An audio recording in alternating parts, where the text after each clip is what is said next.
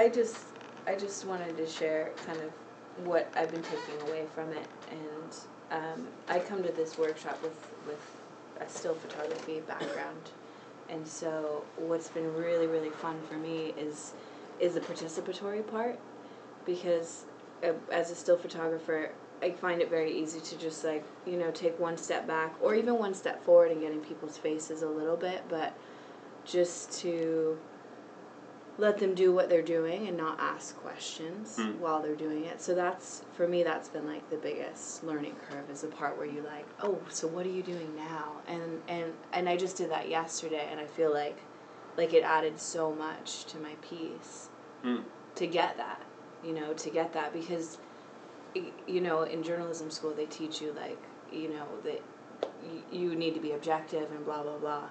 But in reality, you're there. You're another human being in that situation. In reality, you're changing that situation no matter what. Right. And so I think by acknowledging it, by asking questions on the tape, it's like, it's just giving voice to that. Like, hey, I'm here. I'm here. I got a camera. Everybody knows it. Now, you know, now I'm not hiding it anymore. Good. Cool. Yeah. Yeah, that's an interesting. I'm telling you, this method and this methodology draws much more from the methodology of photojournalism, still photojournalism, than it does television journalism. You know, it's this individual sense of authorship, which frankly, you know, I love, because journalism for me is it's always a very collaborative craft.